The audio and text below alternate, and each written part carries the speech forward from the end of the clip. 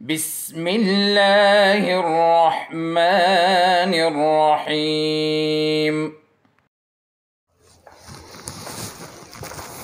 Bismillahirrahmanirrahim. Assalamu alaikum and welcome back to the Oriental Public School online teaching platform. Class 10th. Once again, I'm here to record a video lecture of biology for class 10th. And today our topic is life cycle of a flowering plant.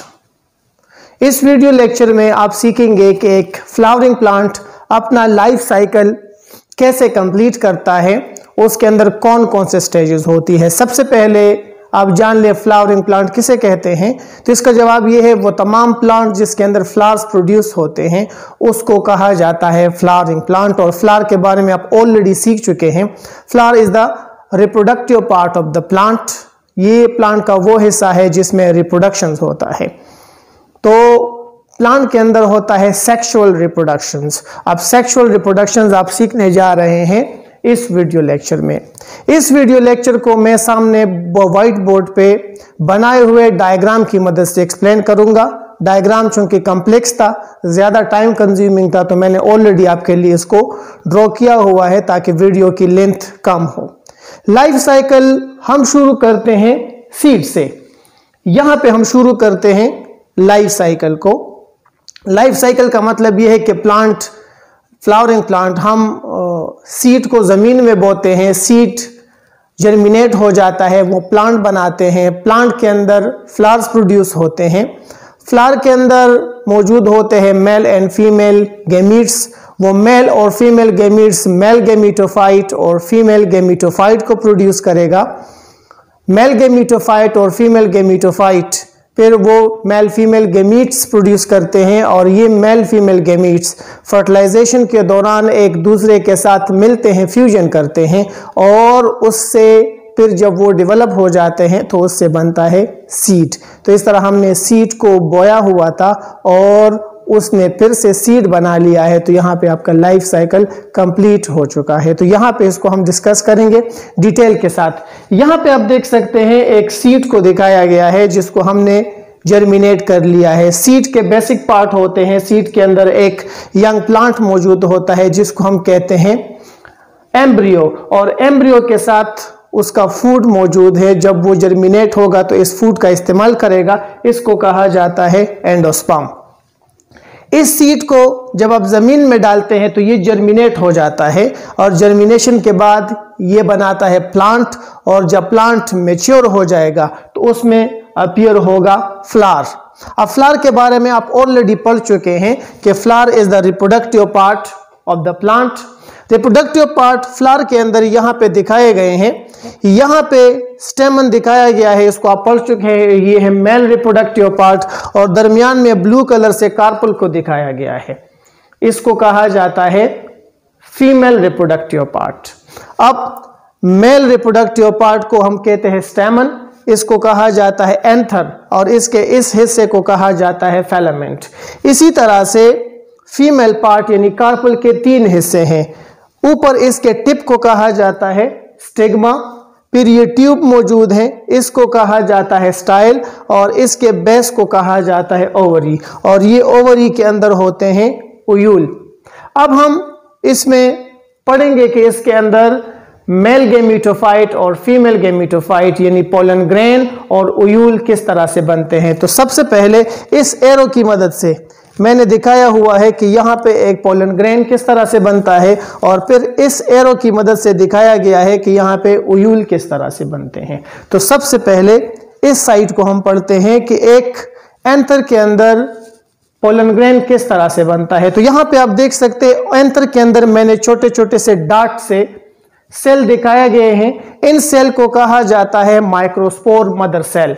ये diploid cell होते हैं और इन्हीं diploid cell से फिर आगे जाके pollen grain बनते हैं। पोलन ग्रेन बनने का तरीकाकार ये होता है, यहाँ पे आप देख सकते हैं एक माइक्रोस्पोर मदर सेल को दिखाया गया है जो डिप्लॉइड है।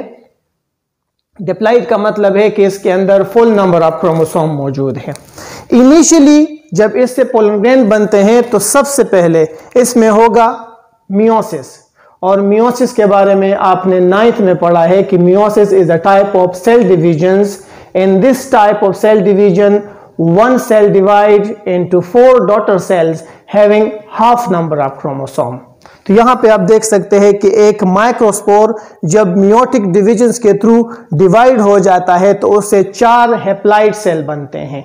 हैप्लॉइड सेल का मतलब है कि इसमें नंबर ऑफ क्रोमोसोम हाफ हो जाते हैं। यहाँ पे मियोसिस के बाद फिर इसमें होगा, ये जितने भी चारों के चारों हैप्लॉइड सेल पैदा हुए हैं, इसमें फिर होगा माइटोसिस। अब माइटोसिस भी आपने 9th में पढ़ा है कि mitosis is a type of cell divisions in which one cell divide into 2 daughter cell having constant number of chromosome और फुल नंबर ऑफ क्रोमोसोम। ये क्रोमोसोम नंबर को रिड्यूस नहीं करता। तो जहां पे ये आपके पास हैप्लॉइड सेल माइटोटिकली डिवाइड हो जाते हैं तो हर एक सेल 2 सेल में डिवाइड हो जाता है और ये दोनों सेल कंबाइन हो जाते हैं और एक स्ट्रक्चर बनाते हैं जिसको हम कहते हैं पोलन ग्रेन, और पोलन ग्रेन को ही कहा जाता है मेल गैमेटोफाइट। ठीक है जी। अब इस तरह से पहले ये सेल माइटोटिकली डिवाइड होगा, फिर ये डिवाइड होगा, फिर ये डिवाइड होगा और ये डिवाइड होगा। ये 4 हैप्लॉइड सेल जब माइटोटिकली डिवाइड हो जाते हैं तो इस तरह के 4 पोलन ग्रेन बनाते हैं। हर पोलन ग्रेन के अंदर 2 सेल्स होते हैं, यहां पे आप देख सकते हैं। एक सेल्स को कहा जाता है जनरेटिव सेल, ये भी हैप्लॉइड होता है, और दूसरे सेल को कहा जाता है ट्यूब सेल। जनरेटिव सेल भी हैप्लॉइड हैं और ट्यूब सेल भी हैप्लॉइड हैं। इन सेल्स का काम क्या होगा? ट्यूब सेल पोलिनेशन फर्टिलाइजेशन के दौरान ये पोलन ट्यूब को बनाएगा और जनरेटिव सेल आगे जाके फिर ये माइटोटिकली डिवाइड होगा और ये 2 स्पर्म न्यूक्लियाई बनाएगा। तो ये इंशाल्लाह इसको हम आगे वाले स्टेप में पढ़ेंगे। यहां तक आप इतना ही सीख लें कि यहाँ पे आपके पास एंथर के अंदर सेल होते हैं, उसको माइक्रोस्पोर कहा जाता है। ये माइक्रोस्पोर इनिशियली मियोसिस के थ्रू डिवाइड होगा तो 4 हैप्लॉइड सेल बनाएंगे। ये 4 हैप्लॉइड सेल फिर माइटोटिकली डिवाइड हो जाते हैं और हर एक सेल से 2 सेल बनते हैं जो कंबाइन होकर एक स्ट्रक्चर बनाते हैं जिसको पोलन ग्रेन या मेल गैमेटोफाइट कहा जाता है। तो हमारा पोलन ग्रेन या मेल गैमेटोफाइट यहाँ पे तैयार हो जाता है। यहाँ पे मैंने एक लाइन लगाया हुआ है ताकि आपको पता चले कि ये अलग प्रोसेस है। अब हम आते हैं मेल गैमेटोफाइट की तरफ। मेल गैमेटोफाइट बनता है यहाँ पे ओवरी के अंदर। यहाँ पे इस एरो की मदद से शो किया गया है कि ओवरी के अंदर यहाँ पे सेल पाए जाते हैं, उसको हम कहते हैं ओयूल। उस ओयूल के अंदर सेल मौजूद है, उसे कहा जाता है मेगास्पोर। ये मेगास्पोर भी होते हैं डिप्लाइड। जिस तरह यहाँ पे माइक्रोस्पोर डिप्लाइड हैं, इसी तरह से ये मेगास्पोर भी डिप्लाइड सेल होते हैं। इससे फीमेल गैमेटोफाइट बनने का प्रोसीजर ये होगा कि इस मेगास्पोर में इनिशियली होगा मियोटिक डिवीजन। मियोटिक डिवीजन के थ्रू ये एक सेल 4 हैप्लॉइड सेल में डिवाइड हो जाते हैं, लेकिन ये 4 हैप्लॉइड सेल में 3 सेल स्मॉल साइज के होते हैं और 1 सेल लार्ज साइज का होता है। तो 3 सेल्स डिजेनरेट हो जाते हैं और 1 सेल सरवाइव करता है। जो सेल सरवाइव करता है यहां पे दिखाया गया है, ये एक megaspore cell, haploid megaspore cell survive कर लेता है। अब इसमें होंगे 3 कंसेक्यूटिव माइटोसिस। ये बात याद रख लें, यहां पे 3 कंसेक्यूटिव माइटोसिस होंगे।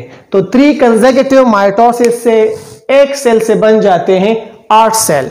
फॉर एग्जांपल ये एक मर्तबा माइटोसिस कर लेता है तो 2 सेल बना लेगा, फिर दूसरी मर्तबा माइटोसिस करता है तो 2 से 4 सेल बन जाते हैं, और जब तीसरी मर्तबा माइटोसिस करता है तो 4 से 8 सेल बन जाते हैं। तो ये 8 सेल पर मुश्तमिल एक स्ट्रक्चर बन जाता है। फिर इस स्ट्रक्चर के अंदर कुछ सेल्स रीअरेंज हो जाते हैं और कुछ सेल्स फ्यूज हो जाते हैं, एक दूसरे के साथ मिल जाते हैं, तो हमारे पास ये स्ट्रक्चर बन जाता है। इस स्ट्रक्चर को हम कहते हैं एम्ब्रियोसेक। अब एम्ब्रियोसेक के अंदर 8 सेल मौजूद हैं, 2 सेल ऊपर वाले मौजूद हैं। इन सेल्स को हम कहते हैं एंटीपोडल सेल, इसे कहा जाता है एंटीपोडल सेल।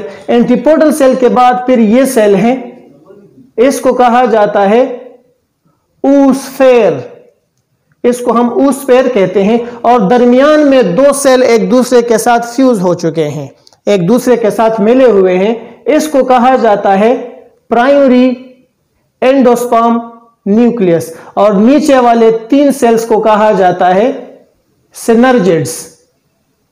ये सेल्स इसके अंदर होते हैं और ये सेल इसी स्पेसिफिक पोजीशन पे होते हैं, तो अब इस स्ट्रक्चर को कहा जाता है एम्ब्रियोसेक, और यही एम्ब्रियोसेक हमारे पास है फीमेल गेमेटोफाइट। तो आप देख सकते हैं यहां पे फीमेल गेमेटोफाइट तैयार हो चुका है और यहां पे पोलन ग्रेन तैयार हो चुका है। अब जब ये स्टेप हो जाते हैं, ये दोनों तैयार हो जाते हैं, तो अगला स्टेप होता है उसको हम कहते हैं पॉलिनेशन। और पॉलिनेशन आप जानते हैं, pollination means transfer of pollen grain from anther to stigma of carpel. यहां से पोलन ग्रेन निकलेगा और यहां स्टिग्मा के ऊपर गिरेगा, तो इसको कहा जाता है पॉलिनेशन।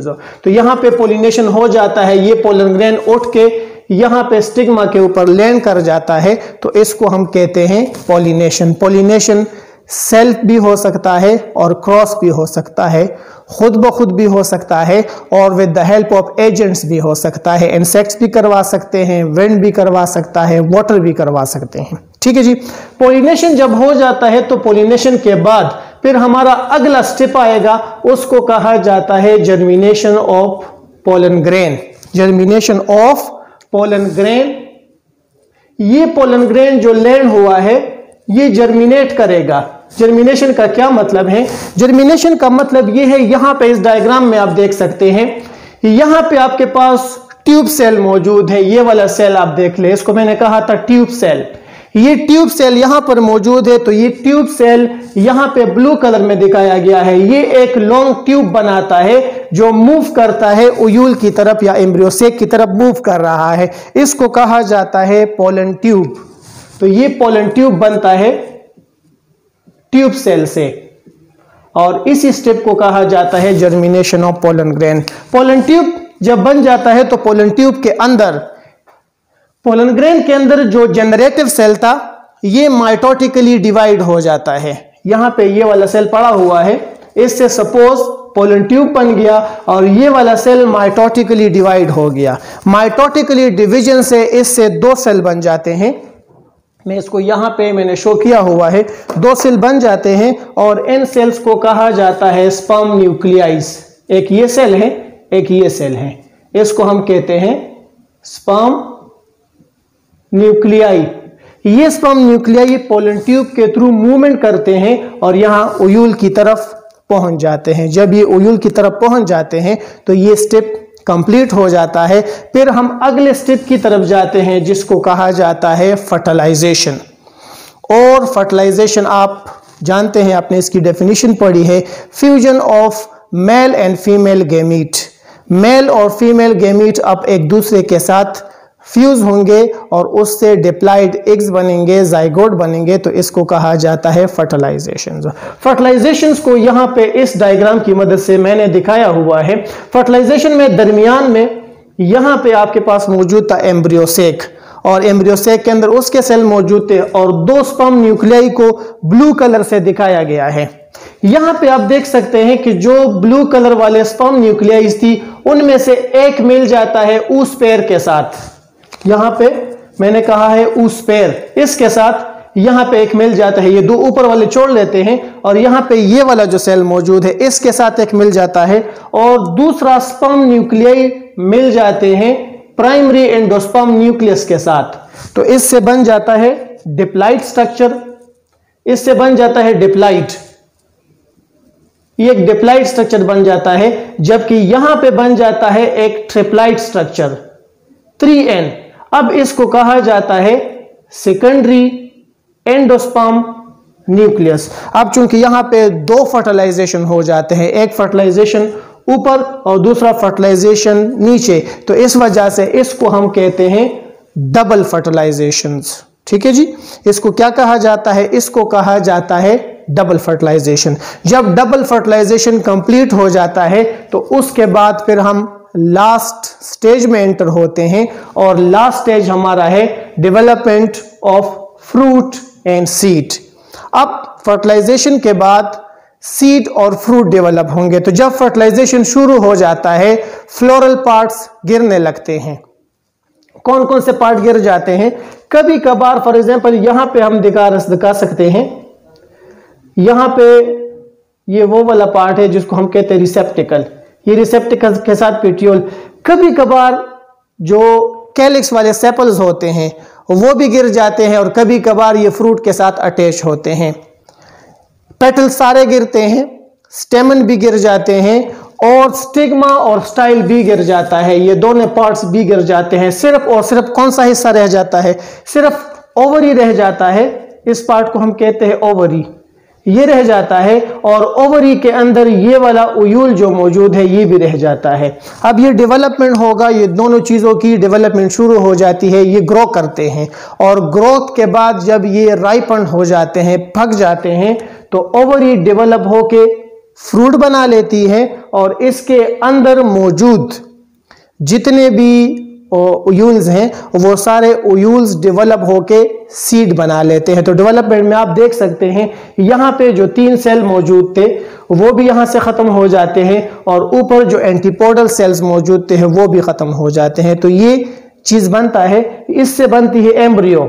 यहाँ पे जो oospore मौजूद है इससे इसकी एम्ब्रियो बनती है, और ये जो आपके पास है सेकेंडरी एंडोस्पर्म न्यूक्लियस, ये फिर बतौरे फूड स्टोरेज काम करता है। तो इस तरह आपके साथ सीड डेवलप हो जाता है और प्लांट अपना लाइफ साइकिल कंप्लीट कर लेता है। ठीक है जी, this is the end of this video lecture. इंशाल्लाह नेक्स्ट टॉपिक में आपके साथ फिर मुलाकात होगी, तब तक के लिए अल्लाह हाफिज।